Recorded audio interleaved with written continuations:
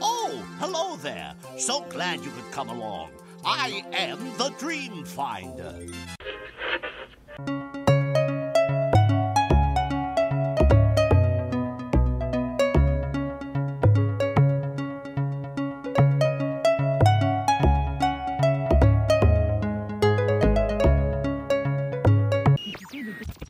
Turn my ear to choose another story. Then, push my nose when you're ready. To hear how the story goes, go ahead and push my nose. WDW Radio, your information station. Hello, my friend, and welcome to the WDW Radio Show, your Walt Disney World information station.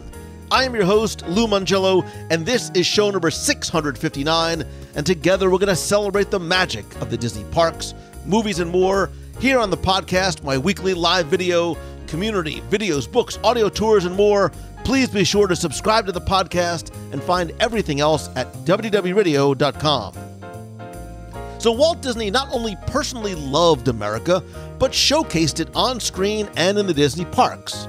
But Walt's connection goes far deeper, and this week we share 10 things you didn't know about Walt Disney and Washington. From Disney and the Presidents to Walt's widow, Lillian, to Walt working for and with the U.S. government, Disney in the Supreme Courts, the Department of Defense, and Walt's secret connection to the FBI, and much more. I'll then have the answer to our Disney Trivia Question of the Week and post more updates at the end of the show, including a change to our weekly live video broadcast. So sit back, relax, and enjoy this week's episode of the WDW Radio Show.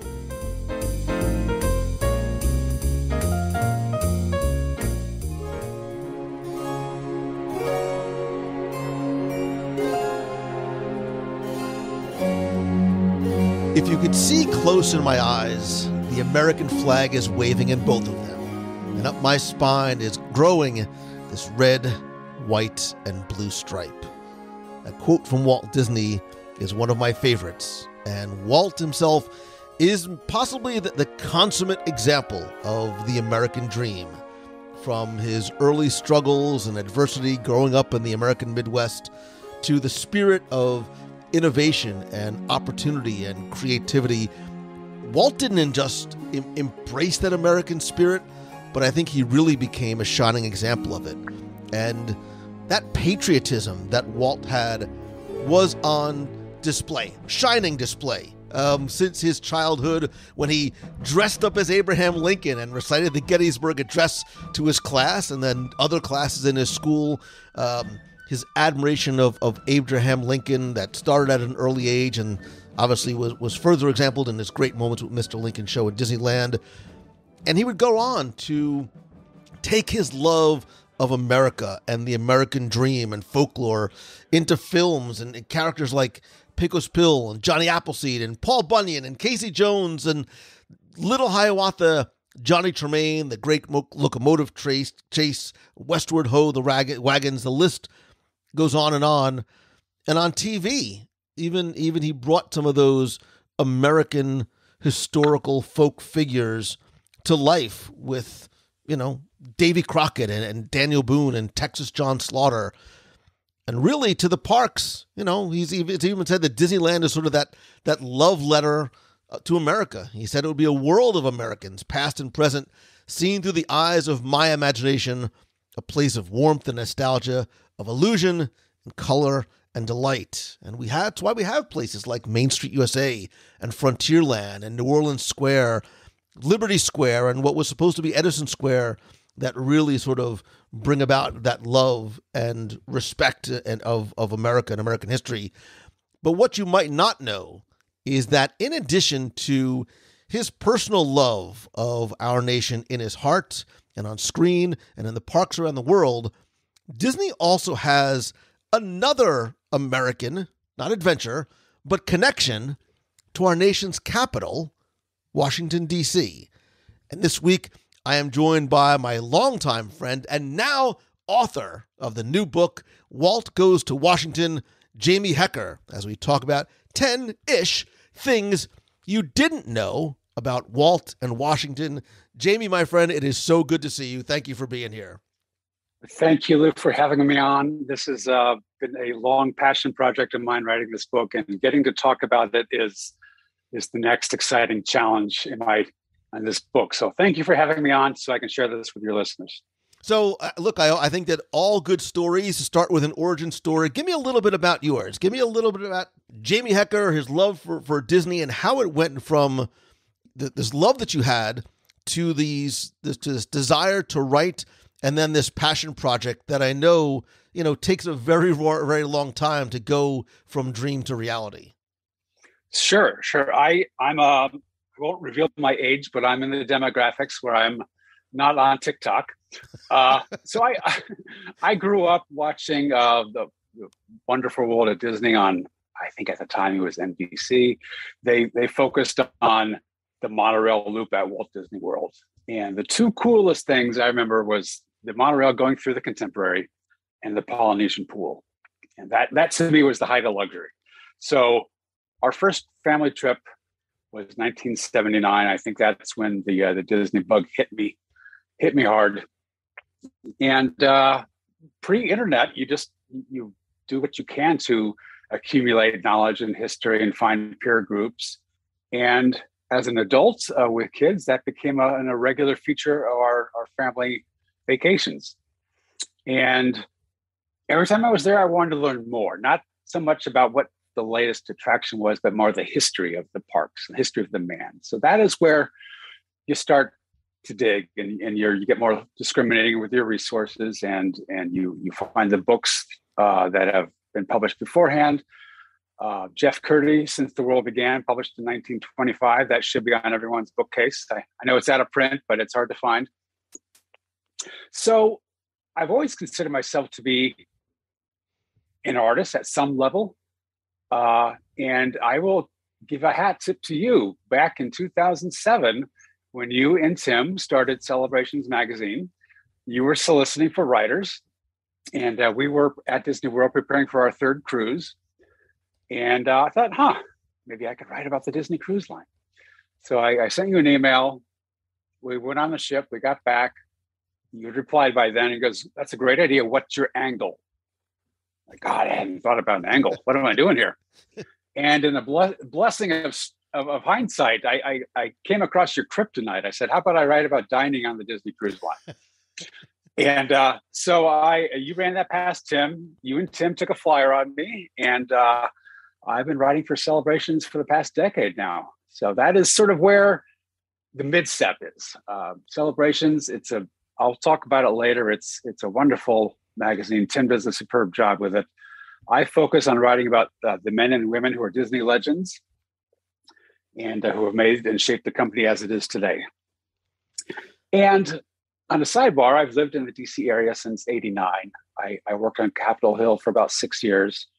I've been working as an IT consultant for the past 20 plus years.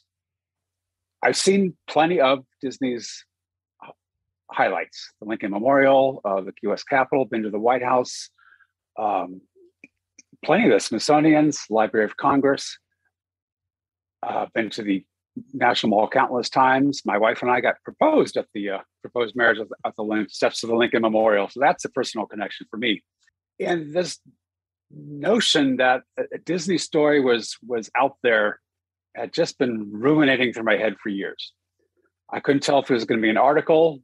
It was too dense to be an article. Would it be a series of blogs? Possibly. How do you momentum is hard. Once you start, you got to finish. The opportunity presented itself with COVID, of all things. Everybody had their own, and is still going through their own challenge with day-to-day living with COVID. Real quick sidebar: in 2019, I was diagnosed with a blood cancer. It did not keep me from working. But when COVID came, the rules all were thrown out. So I went out on disability. I'm grateful for my employer for that. My wife stepped up and has gone full time. And I have 2 adult sons who are in college locally. They each took some time off to work as my caregiver. And that gave me the window of opportunity to research and write. And as what you probably can you can probably tell, research is about 75%. 25 is the rest, the actual writing. And COVID turned out to be a double-edged sword. I couldn't get out of the house. Everything in the early days was in furlough/shutdown, so I couldn't visit facilities for on-hand research. And so I drafted my outline. I reached out to a lot of friends who are subject matter experts on the area. I got a good friend who's a Supreme Court enthusiast. He gave me some background information that I don't have. And it just relied on parsing through a lot of publicly available records. I'm gracious that the D23 website exists because a lot of the archive-related information hosted on D23, I could attribute to the archives. Having said all that, let's dive in.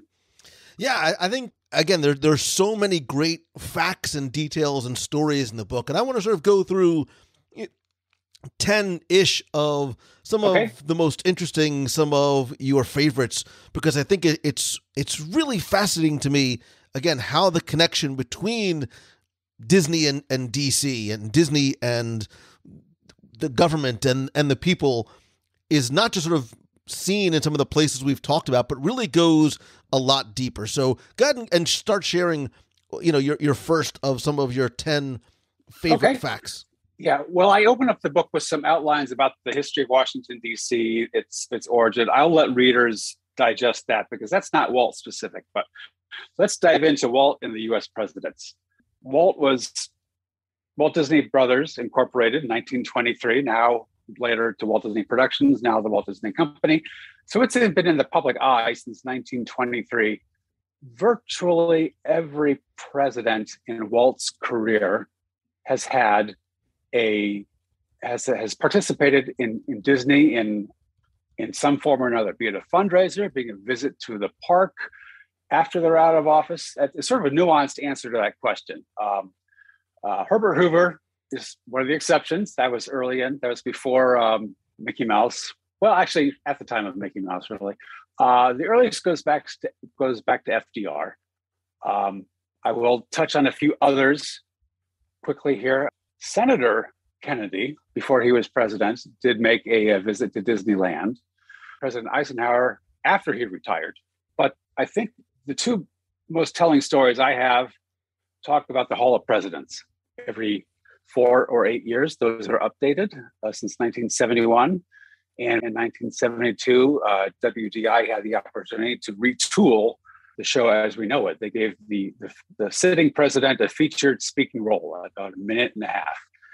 And there's a great story in my book, talks about the tea from WDI that travels out to Washington. They pre-write a script. The script gets revised. They have to go through the White House and to find the best room from an acoustics perspective. They get the recording equipment set up. And it's well documented how President Clinton is counting down and he starts singing When You Wish Upon a Star. And it's a neat story. Everyone, all the WDA managers are pinching themselves that they're caught up in this moment. That's been a tradition that has continued since. And it's a nice feature in the book. The Imagineering Internal has its own newsletter. I did get a few copies of that. That story was included. That was my source. So I'm grateful for those folks who document their work, because otherwise it gets lost to retirements and lost to the memory. So the other famous presidential story, I think everyone knows this, but I'll reiterate it.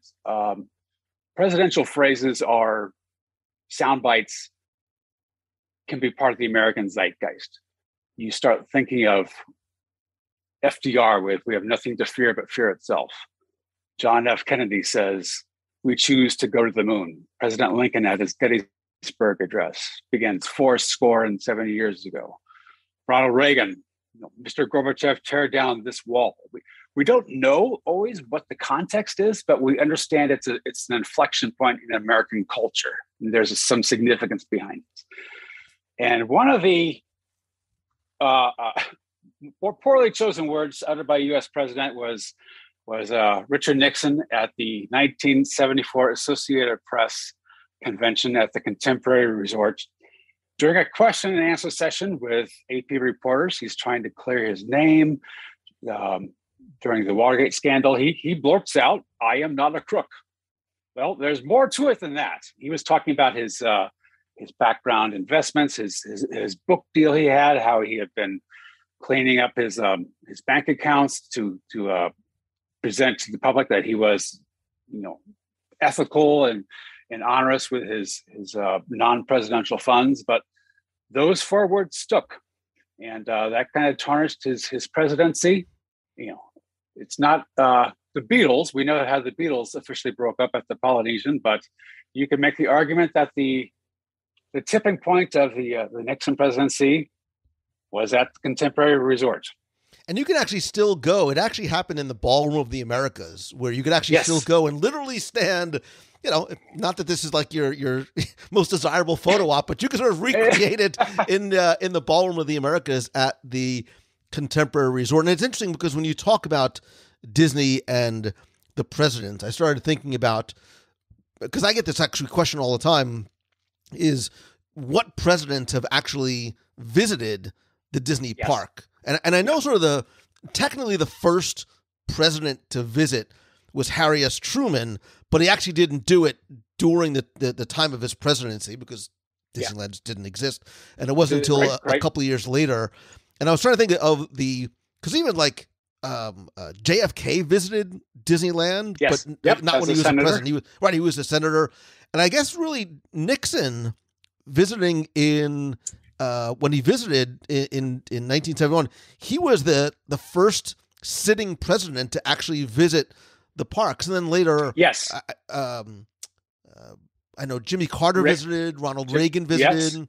Obama Bush visited. I was there in Obama back in 2010 when he gave his speech on Main Street, USA. With Cinderella Castle behind him. And when Nixon was vice president under Eisenhower, he did a lot of duties at Disneyland. He helped open up the 1959 Tomorrowland monorail reopening, the famous Bob Gurr story about how he hijacked the vice president for a loop around the monorail line. You'll see that in the book. But it's Reagan and Nixon, by virtue of their Republican affiliation with Walt Disney and their Southern California roots. Those two presidents have the most connections to Disney parks.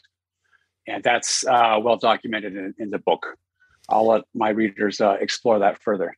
And I know Clinton visited and George W. visited, but they never actually stepped foot in the park, right? I think Clinton went. Clinton, I think, spoke at like the Disney Institute, and George W. gave a speech at one of the resorts. Yeah. Yes, George W. Bush did the first Bush did a 1,000 Points of Light speech at one of the resorts. The Clinton story, I'll circle back to that because every source I came across says he visited the Disney Institute, and there was no further context, no more meat on that bone. So I went to the Clinton Library to get the presidential daily schedule. I eventually cross-checked it with the Orlando Sentinel archives. He and that time Vice President Gore were circling Florida on a particular tour initiative, and President Clinton's last stop of the day was in Orlando. About 10:30 p.m., his motorcade drives over to the Disney Institute, what was then now Saratoga Springs, checks into a hotel room about 10:30 and leaves the next morning at 8.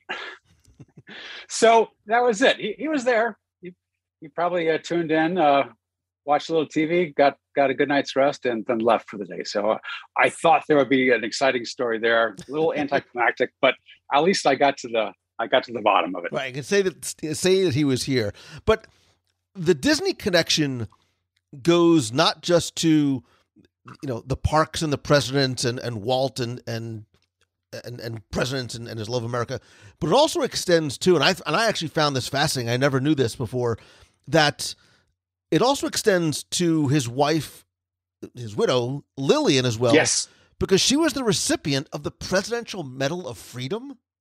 Yes. This is honored by Congress. Congress has, by required by my bipartisan majority, will honor American heroes. A lot of them are war heroes. The first one was George Washington. You think to the Wright brothers, Jonas Salk, famous Americans. Walt was sort of a no-brainer to get this medal. And he is deceased at this time. Lillian, on his behalf, the medal is actually presented by the president, even though it's issued by Congress. And there's a White House ceremony. This is the other fun fact I learned. Blaine Gibson sculpted the coin. We know Blaine is a three-dimensional sculptor for iconic presidents and iconic audio animatronics, but he did a two-dimensional bas relief on a coin. I think the gold coin was issued, and for Lillian, it's probably in their family possession, and additional copies were minted as well. But that is the quote, the story, the presentation from Nixon to Lillian is in my book. I've got the full quote there. That is something I did not know. And I'm going to switch gears a little bit. Speaking of Lillian, I learned something utterly new about her as well. We know the story of Walt and Roy. We know the story of Roy E. Disney, the company's growth, its trials and tribulations. Lillian Disney was largely part of the story, but she was not a corporate board member. What I learned during this is that she remarried several years after Walt passed away to a California real estate developer named John Tryons. Absolutely nothing wrong with that. It's life goes on. And the reason that's significant is because Lillian Disney Tryons is named in a Supreme Court case. I'm jumping ahead to our third branch of government here. Walt's estate, upon his death, stipulated that 45% of his assets be sold for the purpose of CalArts. CalArts was the artist institution between Chouinard, I'm pronouncing that wrong, I'm sure, and the other institutions in California. Anyway, so it comes along that Walt wants the campus to have more money. So they are building a campus north of LA in Valencia, California. Lillian does her due diligence as the executor of the will and sells 45% of Walt Disney Production stock. And this case turns on the dry, arcane work of tax law. She, in her Bank of California, treated it as a charitable contribution, which would be taxed at a lower rate. The IRS said, no, this is a long-term capital gain. You owe us more. She ended up paying the difference and took them to court and wound its way up to the Supreme Court. In the end, the court did not favor in terms of Lillian. She did owe that extra amount she was owed. But I think the major takeaway is that we know a little bit more about her personal life and that we got CalArts campus, which opened up its character animation department in 1975 in room A113. So a lot of Pixar and Disney animators will do that inside nod to the park, to that room as an homage to their Disney instructors. I think Ollie Johnson and Frank Thomas were part of the original teaching crew on that. Switching gears a little bit, as you like to say, from Walt specifically, Walt and Lillian and the parks, one of the things I never realized, we know that Walt and Lillian loved to travel. Yes. And one of the reasons why I love, for example, Riviera and the Voyager's Lounge is because they really sort of highlight and document a lot of Walt and Lillian's travels around the world. And I think one thing, Jamie, people don't realize is I think we know a lot about their Goodwill tour that they did. Yes. Back in 41, somewhere around there. And it's one of the things that led to the Three Caballeros and Saludos Amigos. I never realized, I think a lot of people, that this was not something that was just a planned vacation by Walt and some of his artists and Imagineers, but this was something that actually had a direct connection and correlation with the U.S. government. Yes, it did. Yeah. For the longest time, I had operated under the assumption that it was the U.S. State Department that initiated this. I was wrong. there is during the war, I'll do a little quick setup here.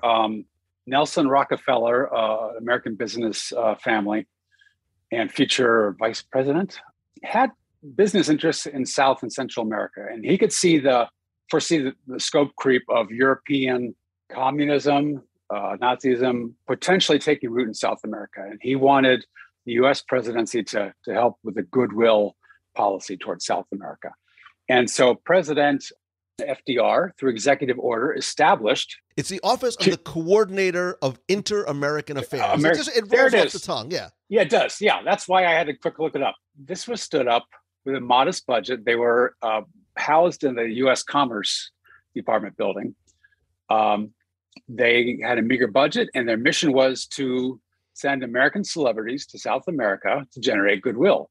You look at Bing Crosby, who went, American director, American composer Aaron Copland went, the American Ballet Company went, but the highlight was Walt and his group of 19, El Grupo, as they were nicknamed. It was Mary Blair, Walt and Lillian, to drop a few household names, Herb Ryman, and they were there to capture the flavor of South America. The original contract with the office called for 12 one-reel films.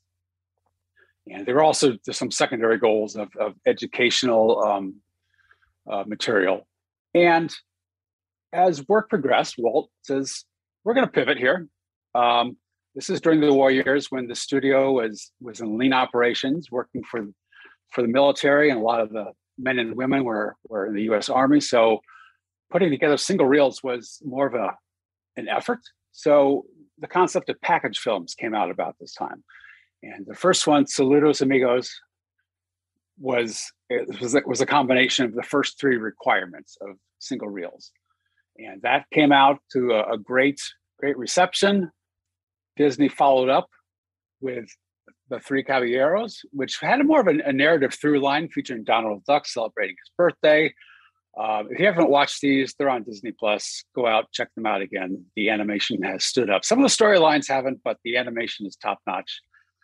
And The Three Caballeros also incorporated, for its time in the early 40s, a lot of live action animation. We think of the classic Mary Poppins. That was 20 years later. All the effortless look, and the filming of the book with the hot lights on the actresses to get the right saturation levels so that the animators could fill in between. It took its toll on the crew. I will mention J.B. Kaufman's book, South of the Border. This is a great resource if you want to learn more about the package films and the El Grupo trip, as well as the documentary El Grupo. There was a third film organized and planned. It was going to be called Carnival or Cuban Carnival. At this point, however, the war is winding down. The influence of the OCIAA is waning. A lot of its duties are either being taken away, removed, or transferred to the State Department. So the extent we have for Carnival is some Mary Blair concept artwork she did when she visited Havana in 1944, 1945. The film was never realized, but it was on the books. And I think when you combine these two package films along with some other contemporaries like Make My Music and Melody Time, you realize that Walt was a businessman and an artist. He had to adapt to the times. And well, I think the thing that's fascinating about this Goodwill tour is in a number of different areas.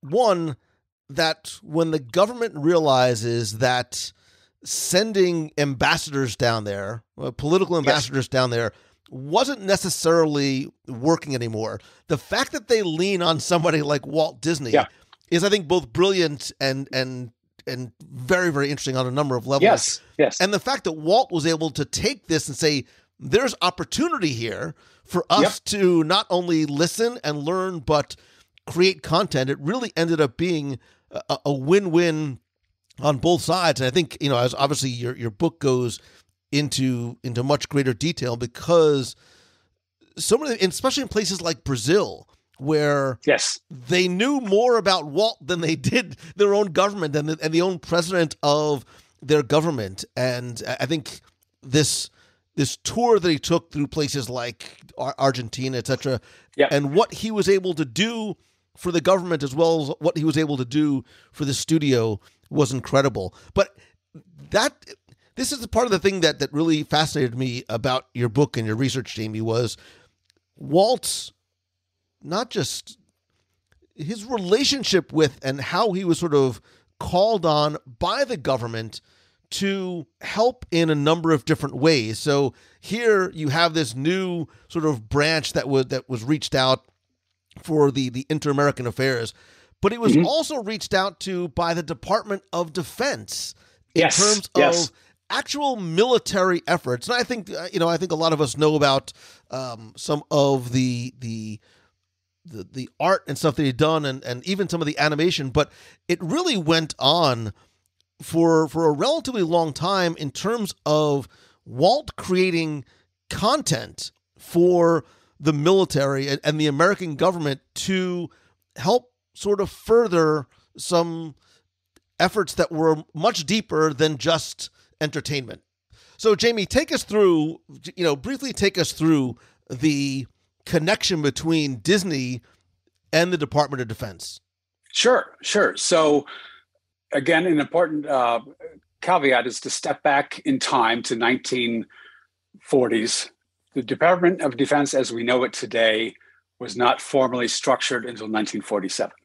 The dominant branches of the military were the Navy, Department of the Navy, and the Army, which went by the Department of the War. The Air Force was a stepchild adopted under the Army as the Army Air Corps. I think the Marines fell under the Navy. So the dominant military thinking at the time was military strength through naval power and ground troops. Yes, airplane manufacturing was part of it. In fact, right after Pearl Harbor, the Disney studio in Burbank was briefly taken over by the Army to protect a nearby Lockheed Martin, or maybe just Lockheed facility that was manufacturing aircraft. And the studio overnight turned into a war propaganda machine. John Hench will recall stories about how some members had to have security clearances to be able to do animation on Axis warplanes. But it was how to identify aircraft from the ground based on the fuselage, the tail signatures, enemy or friendly fire. And they were also doing homemade animation for American industry, the exciting world of riveting and double riveting on aircraft assembly. It's the Disney touch. So they put their stamp wholehearted into this. And there were a number of cartoon shorts featuring, a lot of them featured Donald Duck and the longtime Disney nemesis, Pete, as the drill master. They were done for humor and cheeky fun, but they were all trying to boost the American morale for the war. And I think the biggest comment I'd like to share is that Walt, as an individual, was heavily influenced by a book titled Victory Through Air Power by a former Russian, now naturalized U.S. citizen, Alexander de Sevrinsky. He advocated that to win a global war, Army and military lines can easily be cut off. The enemy can choke any advances. You need to have superiority from above to strike. And Walt bought into this notion completely to the point where he self-funded a live action / animation feature called Victory Through Air Power. It went against the military doctrine at the time. He did not have the full support of the Pentagon. He went ahead with it anyway. The traditional distributor at the time was RKO Pictures. They opted not to release this one. This is the only Disney film that was released by United Artists.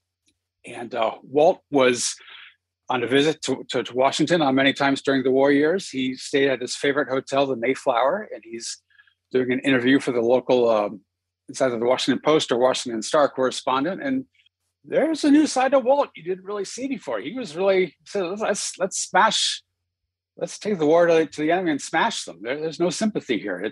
I'm sure it's the all-American morale effort, but you really could see how he was advocating a different type of strategy, not unlike how his business ventures had taken shifts and turns over the years. He said, I believe in air power, air superiority. A lot of the efforts proposed in the movie are in place today. We do have a superior air force, which was established in 1947. But you look at Walt and what he was advocating, he was a little bit ahead of his time there.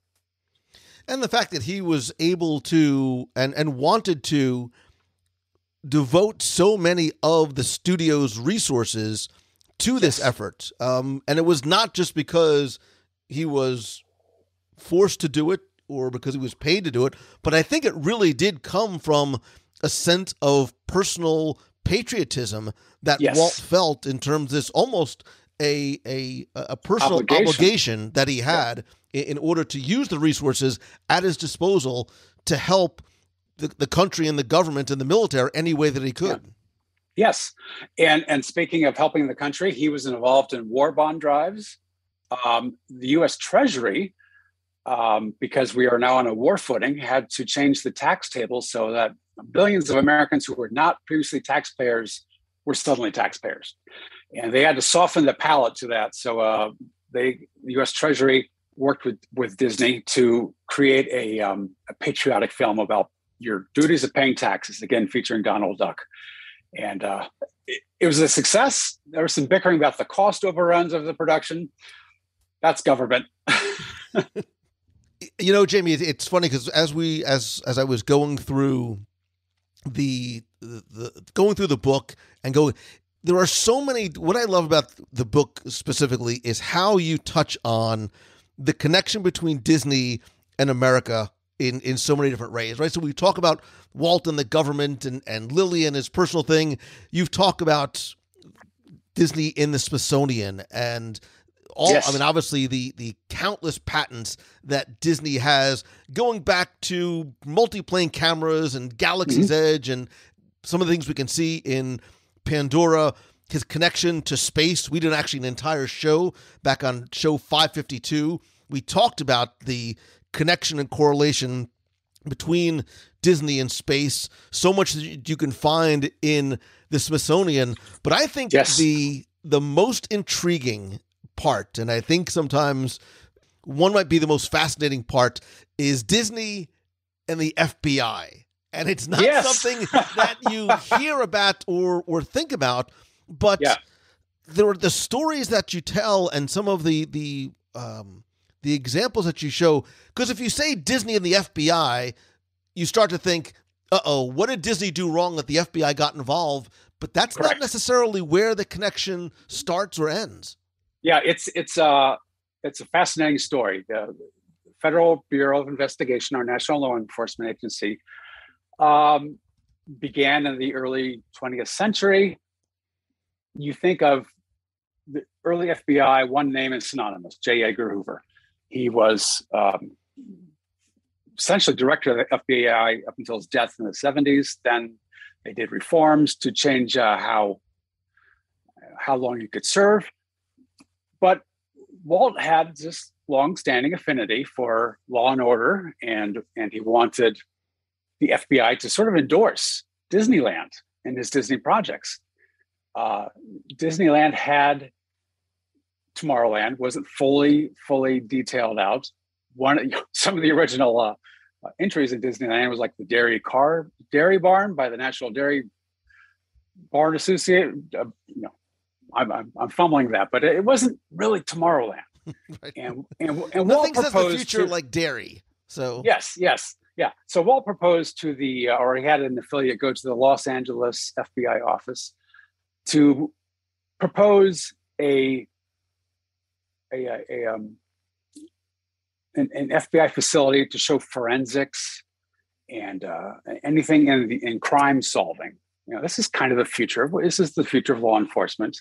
The FBI, Hoover was warmed up to the idea, but it never fleshed out, never materialized. Walt even offered Disney FBI members and their families lifetime passes to Disneyland. He really wanted to get that hook into there, that there was a bond. And stepping back a little bit further, when the development of Disneyland, Walt and his brother were scrapped for funds. They did the television deal with ABC to get funding for to pre-publicize the park, and B, get some funding for it. The Mickey Mouse Club show's on the air at the same time. Walt says, let's do a segment on the FBI. And Hoover says, well, okay. He really wanted to be featured on the nighttime show aimed at adults. He didn't want to be channeling his resources at small fry, as he put it. There was a lot of contentious back and forth in memos, which are captured. There's an open dossier on Walt Disney on the FBI website. You can see all the photostatic copies of correspondence. The FBI demanded script control over the segment of how they treated the FBI productions. They did revisions, like a 12-year-old Tommy Kirkland, who was the Mouseketeer in charge. He's not going to be holding a gun. We're going to have the agent do that. And the FBI wanted to visually see the finished product before it was aired. And this was before the internet. You got to get a reel on a cross-country flight to do that. So under the nick of time, they did that. Hoover expressed some displeasure at Walt's cooperation, or with apparent lack of cooperation, but it ultimately came through. And Walt was also named, and this is a lot of people have taken interpretations on this. He was named a special agent in charge. This goes back to the time frame when the FBI would lean on subject matter experts in various fields. Walt was a well-known player in Hollywood, as were many others. Could be counted on to aid the FBI, as it were. A lot of people have interpreted this directly, that he was an informant. I didn't see anything that clear or oblique to address that. And upon his death in 1966, his special agent in charge title was revoked. There's a lot of correspondence between Hoover and his widow about gifts and flowers and condolences. But again, circling back to the off and on again relationship, Disney live action films of the early 60s includes the utterly forgettable Moon Pilot, and the less forgettable but still enjoyable That Darn Cat. And both of these featured an element of government, supposedly the FBI, without using the FBI logo, and they were portrayed as bumbling idiots. And Hoover was incensed. So the reviews came out. You can see notes written in the sidelines like, Walt must be infiltrated. And it's fascinating just to look back on that dynamic. So Walt wanted the approval of Hoover. In some ways, he got it. In some ways, Hoover didn't reconcile. In the end, it's all out there in the public. It's you can find it on the FBI website as well as my book. I think of all the stories that you tell and share in this book, this is the one that is the most eye-opening to me, because this is something that you don't there's a lot of stories about Walt and so many things that Walt did. You never hear in conversation about Walt Disney, special agent, right? You never hear about Walt working for the FBI and realizing just how far and wide and how long that relationship went on, going back to Hoover back in the late 30s. Yes. And having all these conversations about Disney's involvement in the FBI. Again, if you look at those documents, which I did after going through your book, a lot of those are blacked out in terms of the specific details. But what you do realize is that in return for Disney's cooperation, Hoover allowed Disney to film at the Bureau's headquarters. And because of that, and because of that relation, he's given the role of special agent, which is just mind-blowing to me. That he was able to do that. And then this ongoing mutually beneficial relationship that Disney has with the FBI. You know, they help him acquire permits to build Disneyland in LA. Like, it's not sort of this cloak and dagger thing, but I think it's really interesting, Disney's involvement in the FBI and the FBI's involvement. Look, in Moon Pilot, you know, Hoover very much had a hand in helping to write and determine what that script was going to be like. The fact that 3 episodes of the Mickey Mouse Club were dedicated to the FBI is remarkable to me. And the fact that these stories haven't been shared elsewhere, or at least ones that I haven't seen this really talked about a lot, I think is amazing. And I think what this does by giving sort of Walt this official relationship, I have to imagine that Walt must have felt such pride and gratitude because he loved this country so much. Yes. That he really felt, because he was in service to the country. All right. He was able to provide service to the country, not just through his personal patriotism, but what he was actually able to do himself and through the Disney Corporation as a whole. Absolutely.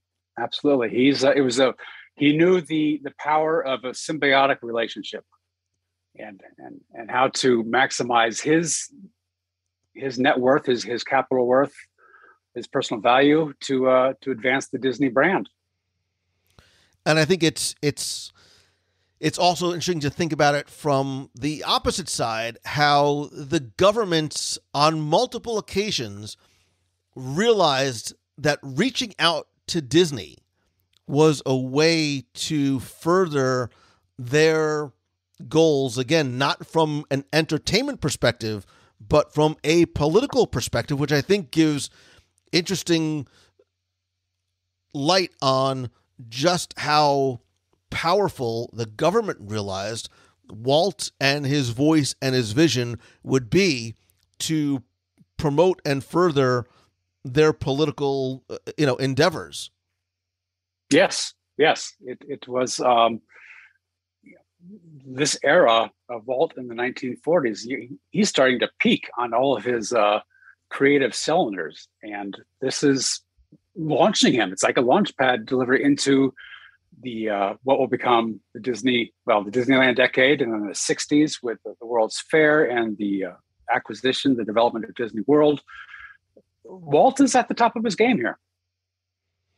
And your book, I think, provides such a great, not just introduction, but really in-depth look at so many of these connections that I think a lot of us just don't even think about. I think when we think about Walt and America, for a lot of people who are theme park fans, we think of Disney's America, which you talk about in your book. We've talked about it on past shows, and I think it was 558. We talked about the unbuilt Disney parks, and just how and why that never really came to be. That's a show unto itself, as you just said. And there are so many stories. Again, we've just touched on 10-ish ones, and I think whether you are a Disney fan, a Walt fan, or even just a fan of, or a local to DC, you make a lot of those connections to the physical location of the District of Columbia, as well as the overall government as well. Walt Goes to Washington is available now on Amazon. Rumor has it that it is also going to be coming in a Kindle version next year. That is correct. Yes. And you can also find Jamie's work in Celebrations magazine as well. But if they want to learn more, if they want to find out more about you, tell us where they can connect with you. Certainly. I have a biweekly Celebrations podcast that Tim Foster does. It's a roundtable. I'm recording in a couple of days. So he does a great show. It's a lot of what ifs and put on our Imagineering hats, and it's a great time there. I am mildly active on Twitter at jhecker. I have my own personal website, kmfphotography.com. I led off at the beginning of the show. I had a blood cancer diagnosis, which moved into leukemia. I'm recovering from that, but I adopted "keep moving forward" as my cancer motto. Can't look back. You just got to move on till tomorrow. I have a lot of Disney and non-Disney photos on that website. I will direct people there. Now, if anyone wants to have any questions about cancer care, I'm not a doctor, but you can certainly DM me on Twitter if you want to ask any comments or questions about my experience. I'll do one final plug. This is not for me. The Smithsonian, we didn't have a chance to cover it, but it's in the book. In 2023, they are going to have an exhibit called Mirror, Mirror for Us All, and it's going to be a reflection of Disney culture upon America and vice versa. COVID has set that back, the timeline, but that is on, it's on the calendar for a couple of years. Washington, D.C., in addition to Disney World, is a great place to visit. There's no fast pass lines or lightning lanes. You got to figure that on your own. But there's so much to see and do here. There's so much rich culture. Come out and visit. It should be part of every American travel bucket list. Awesome. Jamie, thank you so much, brother. Congratulations again on the book. I appreciate you coming on and sharing some of your favorite stories about Walt and Washington. Thank you, Lou. This has been a pleasure.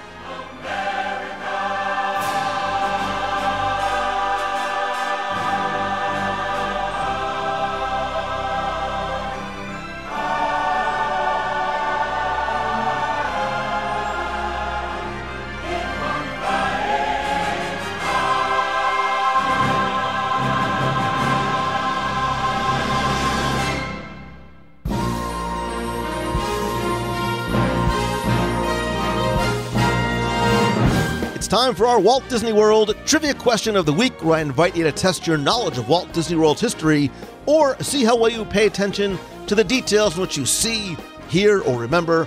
If you think you know the answer, you can enter for a chance to win a Disney prize package. And this week's trivia contest is once again brought to you by you. And I mean that because as part of the WDW Radio Nation, you literally help bring every episode of WDW Radio to life. Every live broadcast from the parks, the contests and giveaways, they're all thanks to, because of, by, for, and with you. You can find out how you can help the show for as little as $1 per month and get cool exclusive rewards every month like scavenger hunts, trivia quests. We have group video calls every month, access to our private Facebook group, shirts, stickers, monthly care packages from Walt Disney World, early access and discounts to special events, and much more. You can find out how you can help the show by visiting www.radio.com/support. Now, before we get to this week's question, we're going to go back, review last week's, and select our winner. So last week, we went back in time to Tomorrowland in Walt Disney World because I said that when Walt Disney's Carousel of Progress came to Walt Disney World in 1975, what was the attraction's theme song? So first, thanks to the hundreds of you who entered, got this one correct, and it was, of course, The Best Time of Your Life. Technically, it's not called Now Is the Time, Now Is the Best Time. So, quick history. The Carousel of Progress originally opened as Progress Land at the 64-65 World's Fair with the classic Sherman Brothers song, There's a Great Big Beautiful Tomorrow. It then moved to Disneyland Park, was renamed the Carousel of Progress, and in 1975, the entire attraction was picked up and moved across country to a relatively empty Tomorrowland in Magic Kingdom Park. The show itself was reworked and restaged with a new theme song, The Best Time of Your Life. Why? Because sponsor General Electric didn't want people focusing on the future. They wanted them to buy General Electric appliances right now, because now is the time, now is the best time to buy your next General Electric appliance. And if you go back and listen to show number 80 and show 135, where I interviewed Richard Sherman, he talks at length about the creation of these two songs, his very clear personal favorite, and why. Of course, in 1994, when Walt Disney's Carousel of Progress was reimagined once again, the original song, There's a Great Big Beautiful Tomorrow, was reintroduced back into the show. Anyway, I took all the correct entries, randomly selected one, and you were once again playing for a WDW Radio pin and keychain, which you can only get by winning a trivia contest here. And last week's winner, randomly selected, is D. Musso. So D, thank you, congratulations. I will get your prize package out to you right away. If you played last week and didn't win, that's okay, because here's your next chance to enter in this week's Walt Disney World Trivia Challenge. In the spirit of the season of Thanksgiving and our discussion on this week's show, I'm going to make this question a salute to all countries, but mostly America, because this week I want you to tell me exactly how many American flags are there on Main Street, USA and Magic Kingdom and Walt Disney World.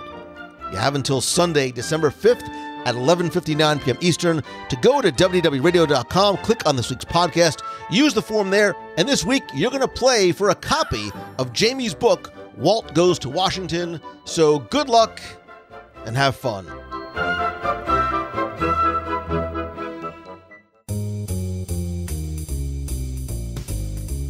That's going to do it for this week's show. Thank you so much for taking the time to tune in this and every week.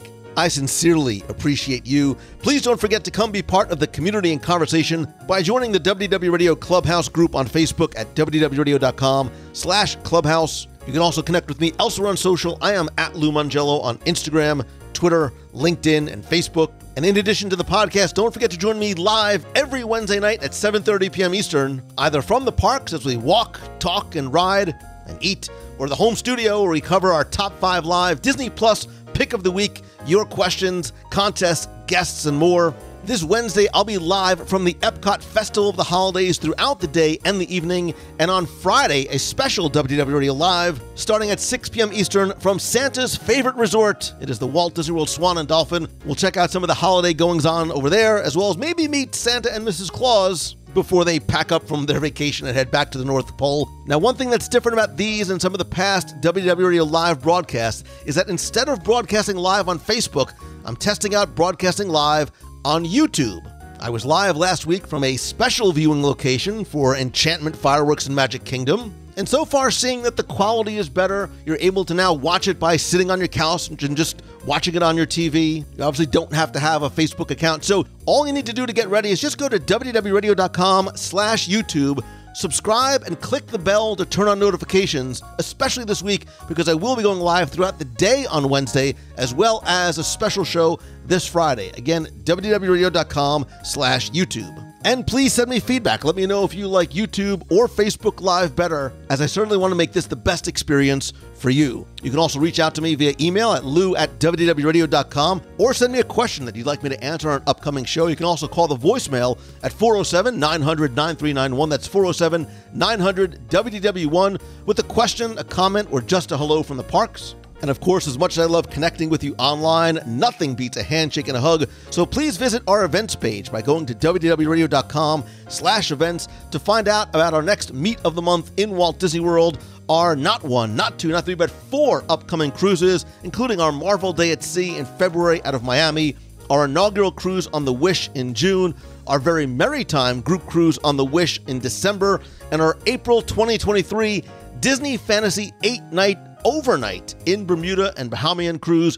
Again, just go to www.radio.com/events for more information and to get a free no obligation quote. Huge thanks to some of the new and longtime members of the WDW Radio Nation family. I sincerely appreciate you and your support and love and friendship and help, and I love being able to give back to you each and every month. I want to thank some new and longtime members, including Carly Echtenacher, Jamie Hecker, Emily Ennis, Eric Siegel, Nick Young, and Robin Norell. To find out how you can help the show for as little as $1 a month and help our Dream Team project to benefit the Make-A-Wish Foundation of America, thanks to you, we've raised more than $500,000 to send kids with life-threatening illnesses to Walt Disney World. Again, just visit www.radio.com/support. Please visit LouMongello.com to find out how I can help you turn what you love into what you do through one-on-one mentoring, or if I can come speak to your business, event, or school. You can learn more and reach out to me directly by visiting LouMongello.com. And when you're planning your next Walt Disney World, Disneyland, Disney Cruise Line, or Aulani vacation, now is the time, now is the best time to reach out to our friends over at MEI and MouseFan Travel at mousefantravel.com. They are my official and recommended provider because it's who I use, it's who I trust, and it's why I recommend them to you for the best possible prices, all available discounts, all at no cost to you. But more importantly, it is an incredible level of personal care and service that they give to each and every one of their clients, because they treat you as if you're a friend, as if you are family. Again, visit mousefantravel.com. And speaking of friends and family, you are my friend, whether we have met yet or not. And all I ask is that if you like the show, please help spread the word by sharing a link to this or your favorite episode on social. Tag me at Lou Mongello. And if you can, take just a couple of seconds to rate and review the show over on Apple Podcasts. It is incredibly helpful. I want to thank some recent reviewers like G. Jacques 33, who says, Lou does a great job with every aspect of Walt Disney World and other Disney parks. As somebody who can't get to the parks often, Lou makes me feel like I'm there with the podcast. It also gives me a huge understanding on different Disney things that I never would have known about. A triple plus podcast from Lou. And finally, once again, thank you. I love and appreciate you. I am so grateful to and for you. And I hope that this show, not just this week, but every week, and the live video and the community that you have helped build and create and nurture and grow, makes you happier, teaches you something, inspires you to be better, and helps you to remember to always choose the good, to find the good in everything, in everyone that you encounter, and to spread that positivity every day to others. I promise you, it makes a difference in their life as well as yours. And if there's ever anything that I can do for you, please don't hesitate to reach out. I hope to see you this week on the live show and right back here again next week. I love you. I appreciate you. So until next time, see ya. Hey, Lou, this is Mary from Peachtree Corners, Georgia. I just finished listening to your awesome top 10 boat rides in Walt Disney World, and I have a great story of an actual true event that happened to me on the Davy Crockett canoes. We were actually, this is back in the late 70s, and we were actually hit by a Mike Fink keelboat. Our canoe tipped. We had to swim over to Tom Sawyer Island, and then were promptly taken underground to the utilidors, where our clothes were cleaned. We wore costumes from one of the rides in Tomorrowland, I believe, and all of our cameras, belts, wallets, everything was promptly replaced. Anyway, it was an incredible experience. I wish I could remember it a little better, but it really hit home talking about those boats, because that was the last time, of course, that I ever rode the Davy Crockett canoes in the Magic Kingdom. Kind of interesting, for sure. But just want to also say how much I love your podcast. Look forward to it every week. Have been listening for a long time, and hope that you have a fantastic Thanksgiving, and know that you are a fantastic bright spot in mine and so many of our lives. Thanks again. Bye.